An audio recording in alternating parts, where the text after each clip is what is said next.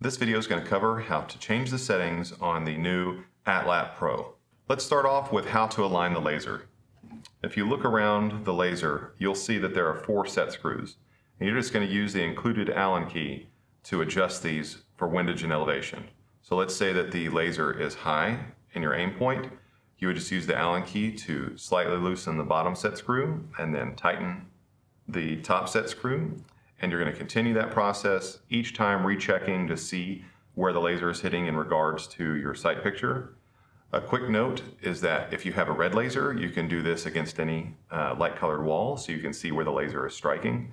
But if you have the infrared laser, you're either going to need one of our targets or the smokeless range to allow you to see where the laser is hitting so that you can adjust it.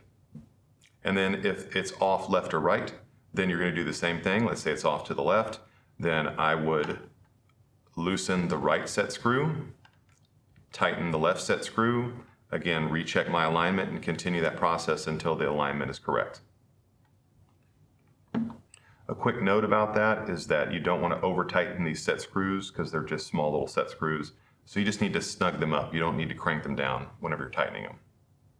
Another quick note is that in this new Pro model, the laser is connected to the board with a wire. It doesn't have the little blue batteries in it anymore like the previous models do. So it gets its power from the main CR123 battery that's in here. So there's no need to remove the laser from the front so that you don't damage the wires inside. Changing any of the settings first starts with getting into the setup menu. To do that, you simply depress the trigger for 10 seconds and wait till you hear the tone.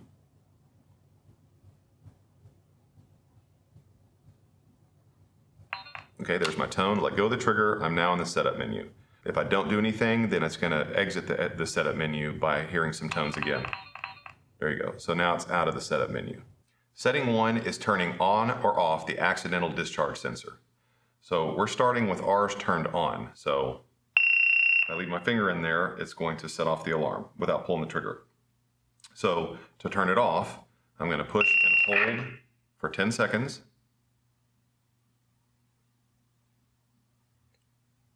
Once I hear the tone,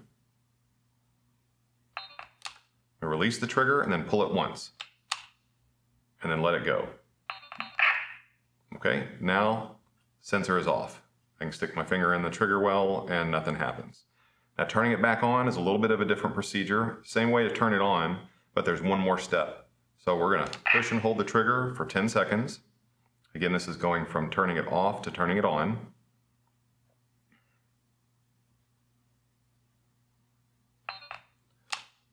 Release the trigger, pull the trigger once, set the gun down and don't touch it for about 20 to 30 seconds. You're going to hear it make some noises, and this is calibrating the sensor. So you just don't want to have your hands or anything around the sensor while it's calibrating. So we'll just give this time to finish its setup.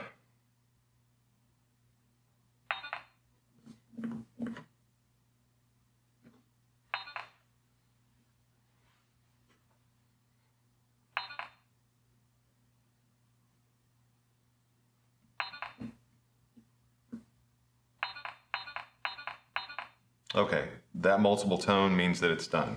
So now, sensor's back on. Setting 2 allows you to turn off the audible alarm for the trigger intrusion sensor, but leave the flashing light, little LED that's right here in the front on. So to do that, push and hold the trigger for 10 seconds. And once we hear the sound, we're going to pull the trigger twice because this is menu item 2. Let go, 1, 2. Okay, and now if I put my finger in there, no alarm, but you might be able to see that the LED is flashing here still to indicate that the alarm has gone off. Setting 3, this turns the shot sound on or off. As it's on right now, we're going to turn it off. Push and hold for 10 seconds till I hear my setup menu tone. And then this is menu item 3. Release, and then 1, 2, 3. Okay, now I don't have any shot sounds. I do still get the clicking sound if I have the magazine round count set on.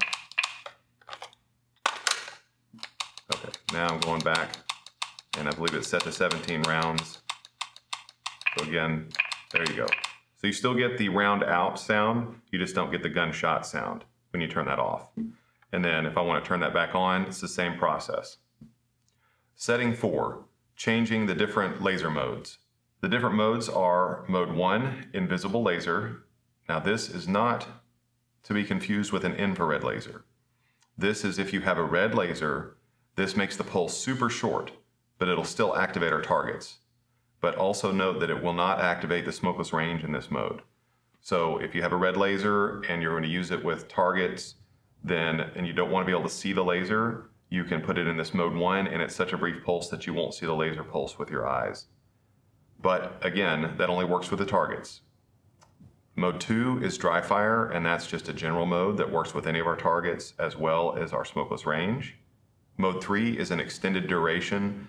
Again, something you'd only use with the red laser, as you can see if you're flinching or pulling the shots, because the laser is going to stay on, so you'll see a little bit of a streak if you're jerking the trigger.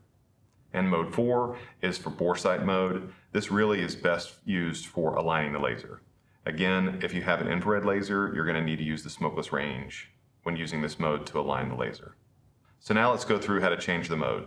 It defaults to mode 2, so we're going to change it to mode 3, extended duration mode. So I'm going to push and hold the trigger for 10 seconds. And then I'm going to wait for the tone. Now I need to move it to menu item 4. 1, 2, 3, 4. Wait for the sound.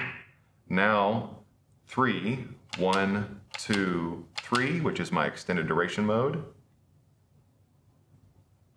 Okay, so now I've set it to extended duration mode, number 3.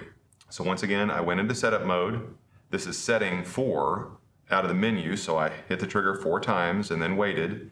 Then when I hear the tone again, now I set which of the laser modes that I want it to go into. Setting 5, this is turning on or off the magazine round count. So right now it's at the default of 17 rounds. So if I pull the trigger 17 times, I'll start to get that sound, remove the magazine, put it back in, and now I can use it again. Now remember, I have the gunshot sound turned off. That's why you're not hearing it. So to turn this magazine round count off, I'm going to depress the trigger for 10 seconds to enter the setup mode.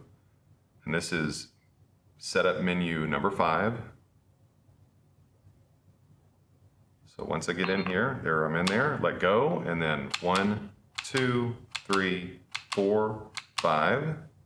Let it go. Okay, now I've just turned off the magazine round count, so I have unlimited shots.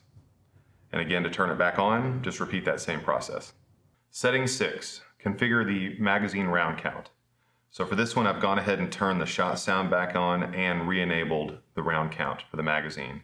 When we go through this procedure, the second part of it is setting how many rounds you want. You can set it from 1 up to 17 rounds. So it's defaulted to 17. So for this procedure, I'm going to change it to 5 rounds. So again, go into the setup menu, push and hold the trigger for 10 seconds.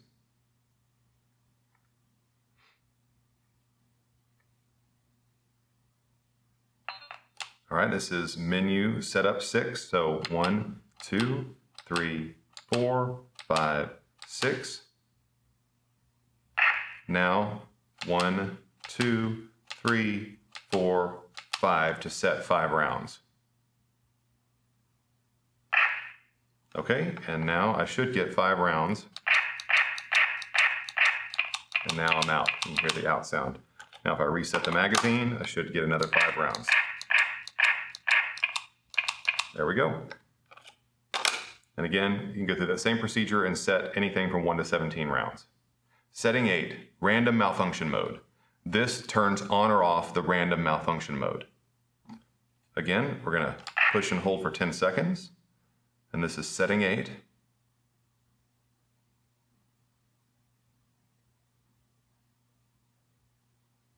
So now pull the trigger 8 times. 1, 2, 3, 4, 5, 6, 7, 8. Okay, now random malfunction mode is enabled. So there was 3 shots. Right off the bat, I got one. So that, again, randomizes when it's going to require you to do a mag change. Setting 10, setting the intrusion alarm delay. As you can see here, the default is ½ second, and I can set that up to be 1 second, 1.5 seconds, or 2 seconds. That's mode 1, 2, 3, 4 when I'm going into this setup menu. All right, so I'm going to get into my setup menu, hold it for 10 seconds.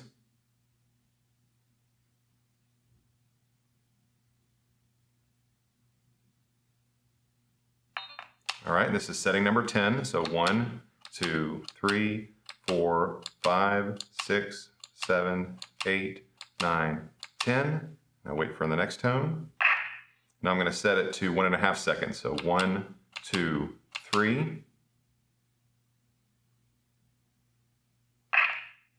Okay, and for this demo, I've turned the alarm back on. So it should be about a 1.5 second delay once I put my finger into the trigger well without pulling the trigger.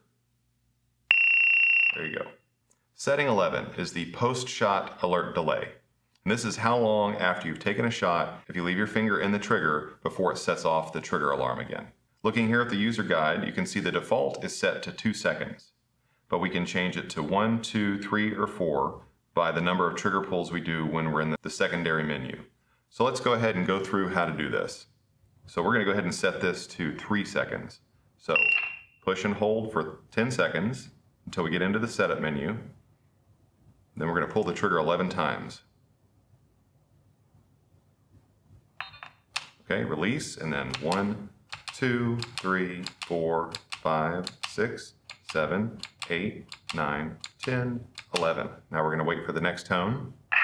And then 1, 2, 3 for 3 seconds and wait. Okay, so now that's adjusted that timing to 3 seconds after I pull the trigger before it's going to set the alarm off. Currently, settings 12, 13, and 14 are set aside for future expansions, so that brings us to setting 15, which is a factory reset. To do that, again, we go into the setup menu by holding the trigger for 10 seconds, wait to hear the tone, and then we pull the trigger 15 times to factory reset. Okay, release, and then 3, 4, 5, 6, 7, 8, 9, 10, 12, 13, 14, and 15. There we go. Now we're back to factory settings. Shutdown procedure. If you're going to store the gun for a long time, we suggest that you power it off with this shutdown procedure to help conserve battery life. To do that, all you do is drop the magazine, and then we're going to pull the trigger once and release it to get rid of any remaining round that's in there. And then we're going to pull and hold the trigger for 10 seconds until the red light turns on up front here.